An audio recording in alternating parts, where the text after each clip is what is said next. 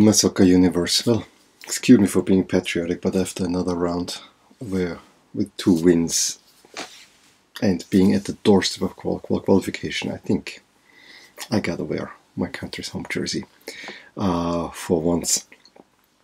Yesterday I only saw, how should I say, 1 game for sure, 1 game parallel and 1 game until the 75th minute. And I barely have seen highlights, so you know, it will probably not be as an extensive video, but I'll do my best to summarize everything. Let's start off with a game that I actually watched for the largest time until I said, since I wanted to watch Austria in the evening, let's put the girls to bed. It's Belarus against the Netherlands, which was kind of a weird game. I mean, the Dutch controlling the game in the first half. I think after 25 minutes they had completed over 250 passes and Belarus barely had 24 or something like that. It was absolutely complete and utter dominance, let's put it that way. But they didn't create too many chances, and if they had it, they missed them, and it took a header by Wijnaldum in the 32nd to break the deadlock. And then was another nice attack in the 41st that Wijnaldum made it 2-0, and you thought everything is home dry. But you know, Belarus had their chances already in the first half to get this goal, and they also started the second half kind of a little bit on the front foot. And in the end, they end up getting, after a cross, the goal through Dragun in the 53rd. And the Dutch seemed a little bit, again, flirting with disaster. I mean, I have not seen the last 20 minutes or so, but I felt that they had the control. I felt that they needed the 3rd goal, but obviously they didn't get it. And Belarus was in that game for more time than they probably would have liked. But in the end, Belarus ends up losing to the Dutch 2-1, and the Dutch stay on track. Also, Germany wins 3-0 in Estonia.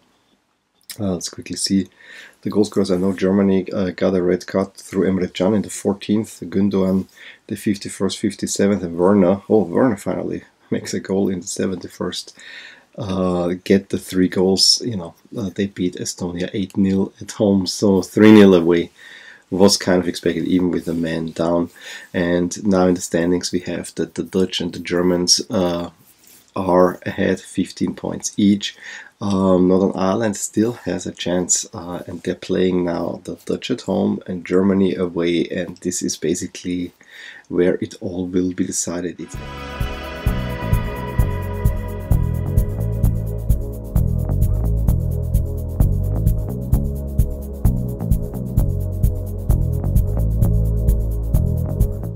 Interesting is also how I would describe the Group E, where Hungary finally gets a win again, 1-0 over Azerbaijan.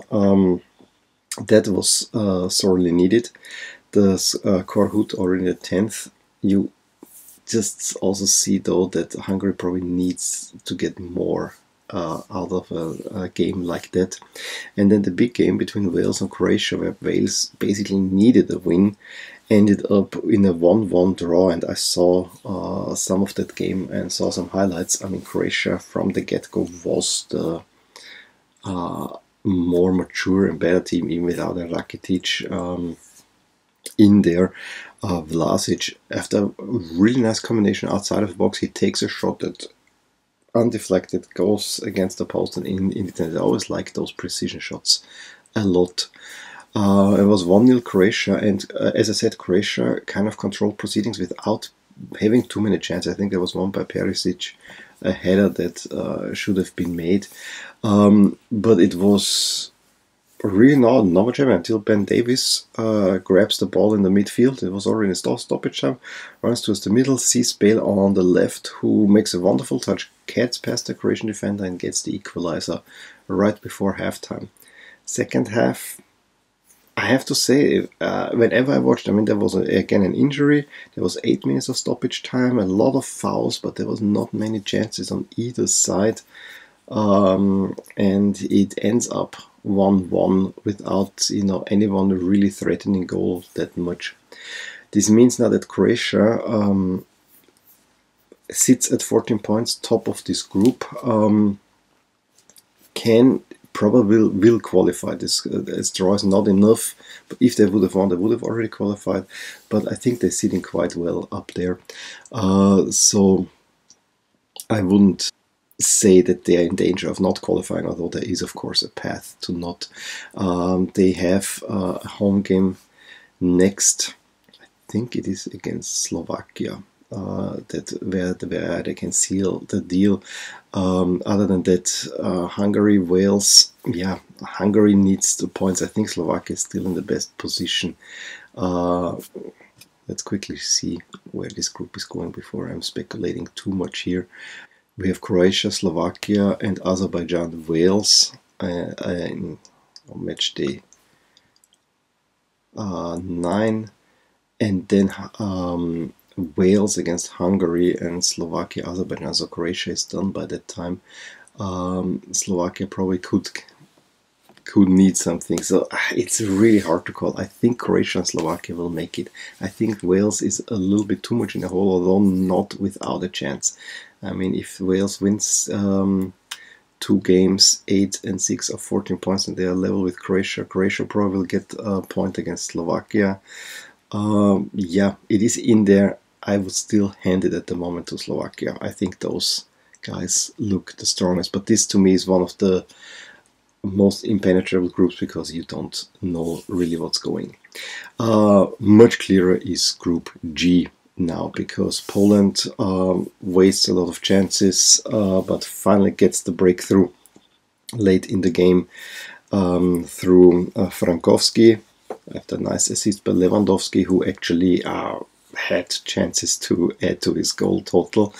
And then Milik with a wonderful shot in the 80th makes it 2-0, wholly deserved win for Poland over Northern Macedonia, and that means they qualify for the Euros, and other 13 qualified already. Austria could have qualified as well if they would have gotten the win in Poland, and the two would have qualified at the same time. However, at that game that they dominated, they couldn't find the breakthrough, but they also dominated Slovenia quite some, really stifled them from the get-go. The only thing I have to say, the few times that they were on the back foot, it didn't seem all that safe, and I'm not so happy that about Stankovic in goal. To me, he seems like a little bit of an insecurity, yet again an insecurity in there, and I don't quite understand, because I think we have at least one, if not two, better goalkeepers at the moment. But you know, also there were some chances. I mean, we didn't have Arnautovic in front, it was Gregoric, and I thought, you know, with Gregoric in front, I always had the feeling he's not going to make his goal, and so it was, although he had his chances. But the breakthrough came from a corner where Posch, in his 4th cap, heads it in. And then Austria just failed to make the second goal. There probably should have been a penalty for Slovenia. Ball hit Gregoric with the arm outstretched, something like here. And the other thing, a red card for Ulmer should have been given. That tackle was brutal and should have been a red card.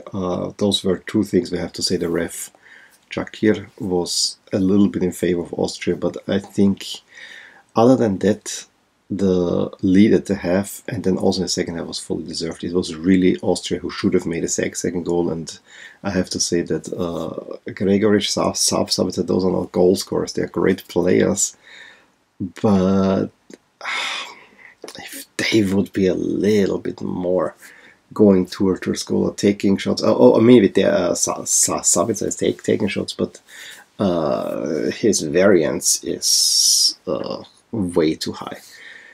Slovenia had only minor chances, and you know, really was not much showing. Austria, very routine performance, gets the win and needs just a draw now at home in Northern Macedonia to qualify. Given that we started with 2 losses this qualification, I think that's a pretty big statement.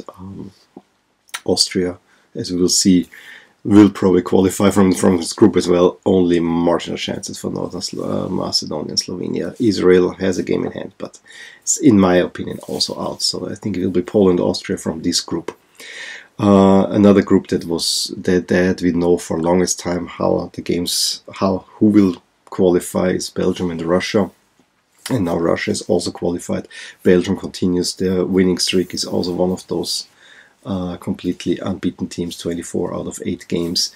They beat Kazakhstan 2-0. Goals are by Batshuayi and Meunier. Russia rolls over Cyprus to qualify 5-0. Let's see the goal scorers. Cheryshev, Ozdoev, Tuba, of course, Golovin, and Cheryshev adds another one. After 22 minutes, it was 2-0, and then the last 3 goals were in the 79th, 89th, and then in stoppage time. And Scotland gets a rare win, but over San Marino, that was expected, 6-0. So yeah, but it doesn't really count much. McGinn gets a hat-trick in the first half, and then Shankland, Finland, Armstrong make the other goals. But as we see, the group is decided. We have Belgium and Russia qualified for the Euros, so now we have 4 teams qualified. Belgium did it, Italy did it, and yesterday Poland and Russia both qualified as well. Tonight we have 2 interesting games with France against Turkey. Bulgaria, England, yeah, it's for me interesting, but I think I will mostly watch France-Turkey. And then, yeah, we'll see if more teams qualify tonight already as well. In any case, give me a thumbs up if you like this video. Sorry I was not too coherent, I felt today. I wish I would have seen more highlights, I just didn't have the chance. Subscribe to my channel if you want to see more videos like these, and drop a comment below to fill in if you saw other games than I did. As I said, I saw with the Dutch, the Austrians, and Croatia, Wales a little bit. And I will talk to you soon. Bye. Hey there, I hope you enjoyed this video, and if you did, here are some videos and playlists that you might enjoy too. Also, consider subscribing to my channel to keep you updated with all things that are rotating in my soccer universe. And with that, I want to wish you a wonderful day. Bye.